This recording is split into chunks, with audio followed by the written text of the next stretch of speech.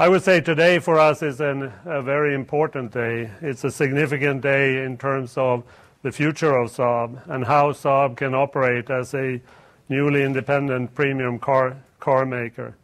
We're here today to announce for us a very important strategic agreement.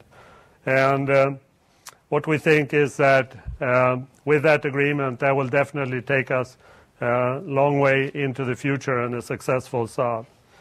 Before I talk a little bit more in detail about the agreement as such, I'd like to give you a brief wrap-up as to what has happened since the 23rd of February.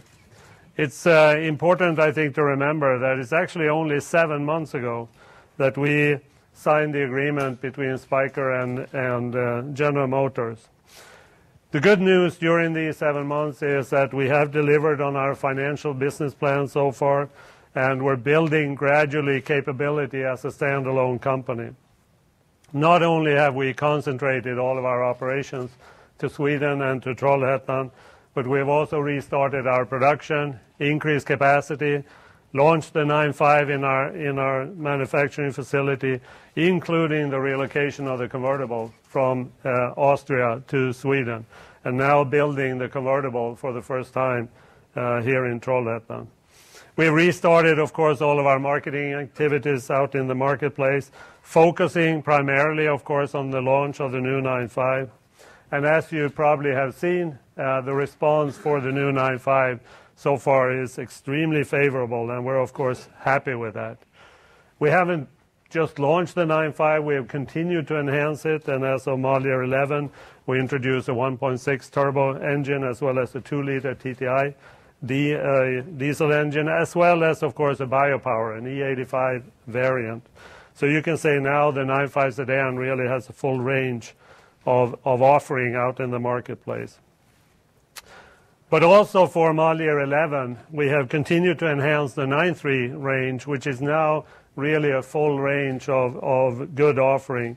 And as of model year 11, we have introduced a new diesel program with 180 horsepower TTID that delivers only 119 grams of CO2, which, as you know, is a very important threshold for many markets. If we look into the future at the Los Angeles Auto Show, we will launch the 9.4X, which is our first entry into the crossover segment that is growing in importance throughout the world.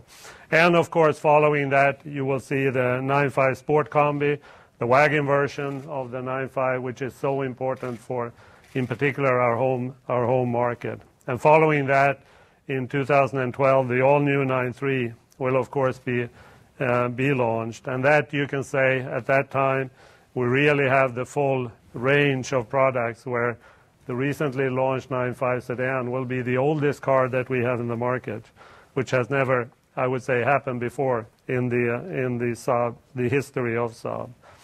We have also taken over all the responsibilities out in the marketplace, and we're now present under our control in 50 countries, taken over all the sales responsibilities for General Motors. And we have signed agreements with many different financing institutes to ensure that dealer and customer financing are available in these markets. We've also continued to build our organization, hiring in particular some key positions. Adrian Hallmark as our Executive Director for Sales, as well as Jason Castriota, the Head of Design. Two very important and strategic hiring or recruits in terms of building up the standalone organization. But we are also looking at new partnerships and technologies, and as an independent company, we can really do that. And at the Paris Auto Show, we will show what we call our e-Power concept car, which is a fully electrical vehicle. It is a joint activity together with Boston Power, Electro Engine, and some other organizations. We continue to enhance our relationship with Beijing Automotive as it relates to the China development. And last week, as you know, we announced a joint venture together with American Axle for the development of an all-new electrical all-wheel drive system. For us, you can say the next generation all-wheel drive system. I would say all in all, I could continue and make this list very, very long if I wanted to add everything that has happened. But in my opinion, a lot has happened. And our employees have done a fantastic job to really accomplish this over such a short period of time. But now, of course, back to why we're here today. And the real reason for calling you in with such a short notice.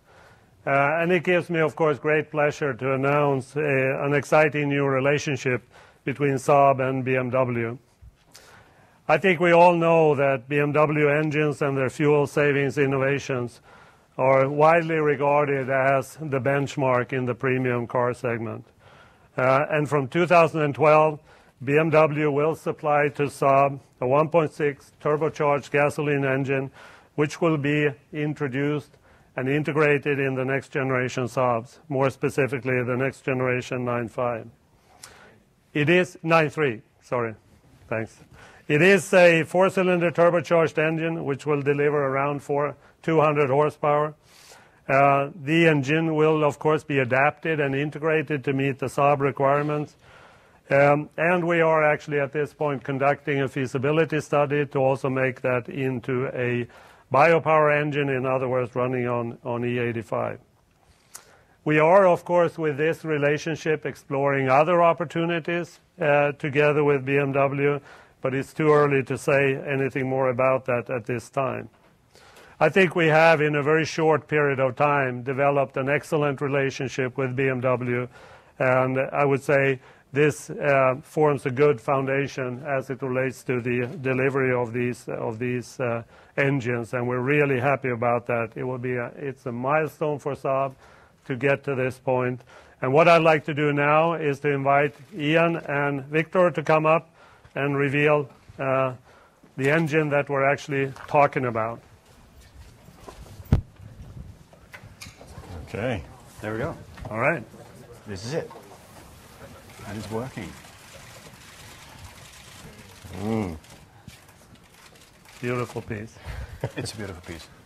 Look at that turbo. Yep.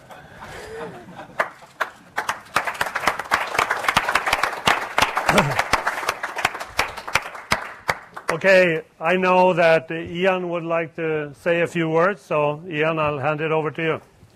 First of all, ladies and gentlemen, it's a great pleasure, and we're very pleased to be here today on a sunny day. It was wet when we left Munich this morning, so Victor, Janoka, thank you for the invitation to be part of your presentation today.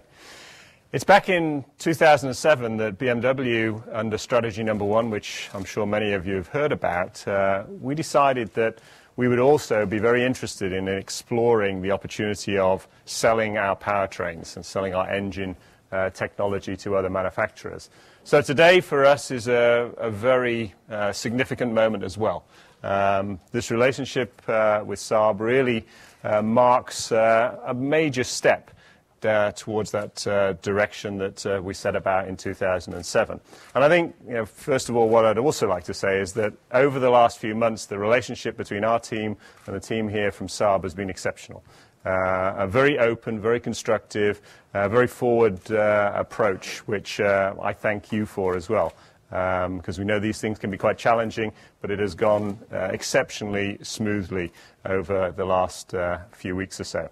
I think equally, and we know this from research, that BMW and Saab, they share with their customers some passionate drivers of vehicles. I think they're very different customers, but at the same time, they care about their vehicles and they care about their powertrains. So I think the fit is very good in this respect. As you heard, this is a 200 horsepower engine, but at the same time with the technology to maintain the right CO2s, the appropriate CO2s, very frugal in its fuel consumption. And as some of you may be aware, for the 4th consecutive year, this has topped the charts in the Engine of the Year category awards, which for the engine people in the room is a very significant award ceremony every year. So we're very pleased with the capability of this. It'll be manufactured at our Hams Hall factory in the United Kingdom. and obviously shipped here. And as Janoka said, it will clearly be modified to suit the Saab requirements in the installation of the new 9.3. Now, as we go forward, yes, we are looking at exploring other opportunities, but it's too early to say whether that would be or what that will be into the future. So, with that, ladies and gentlemen, I'm delighted to be here today. It's a great pleasure to be part of this presentation, as I say again. I wish our colleagues from Saab every success, because as they're more successful, we supply more engines, and that makes us happy too. So with that, thanks again for being part of this presentation. Thank you. Thank you very much. Thank you very much, Ian. Thank you, team on both sides. Eric, Günther, shall I say. We have had a wonderful time making this joint venture, and I think that we can only conclude that BMW is the right partner for us. The wonderful thing, and I've said this on many occasions, that the perfect storm generated in this industry is that everybody's now looking at bringing his break-even point down. Every car manufacturer thinks about one thing and one thing only. How can we bring that break-even point down? And the quickest fix to bring your break-even point down is sharing your technology. And Saab in that sense is not only on the receiving end, but also on the giving end.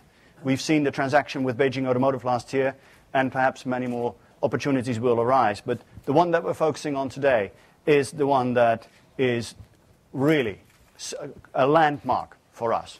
I can't tell you how proud I am that we can announce only 7 months into the deal a transaction with BMW. I mean, the #1 brand in the premium car market segment. And they are now, we can call them now our partners. And that is something that makes me not only very joyful, but also very proud. This industry is in a constant change, and I think that we'll see many more cooperations and technology sharing arrangements throughout the industry, and hopefully also in the context of Saab. Saab has achieved, as Jan Ark explained, a lot in the past 7 months. And still we feel it could have gone faster. But we're pushing and pushing, and our entire company is bursting at the seams of the energy that we put into recovering what we lost in the past 2 years when Saab was pretty much in turmoil. What we're really seeing is a tremendous confirmation in the market that Saab is here to stay. And I think that the current transaction with BMW is definitely perceived as one where we are making long-term commitments. You don't go into a supply agreement for engines for a brief period of time. This is for the new 9.3, a car that when it will come on the market will strike everyone as a true Saab. Jason Castriota, who joined us quite recently, has done, as far as we can internally judge, a phenomenal job. You will be able to recognize the new 9.3 if there would be no logos on it. It's a true Saab in the purest sense, and we're extremely proud that this car will be propelled by this engine, this state-of-the-art engine made by BMW. So where do we go from here? Well, we go to Paris. And in Paris, as Jan Ark said, we'll show our electric car. But there is so much more to come in the very near future. Los Angeles, we will show you the 9.4X.